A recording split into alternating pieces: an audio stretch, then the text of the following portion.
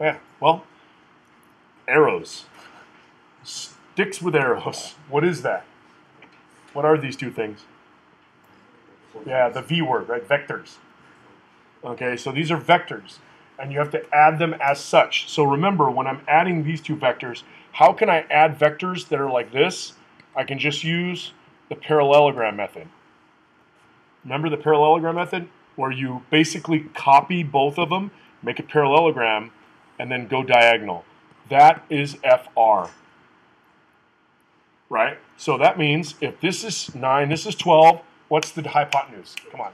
Ah, nice. Thank you. How in the world did you do that so fast? Oh, working, yes, okay. There you go. 3, 4, 5 triangle, right? See it? Multiples of 3. I'm sorry, yeah, whatever. 3 times 3 is 9. 4 times 3 is 12. 5 times 3 is 15.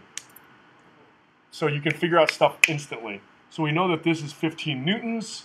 And then, whose law talks about acceleration? Newton's second law. So we say F equals ma. A is equal to F over m. So we get 15 newtons. Notice I'm putting down units over 60 kilograms. And that's going to be 0.25 meters per second squared.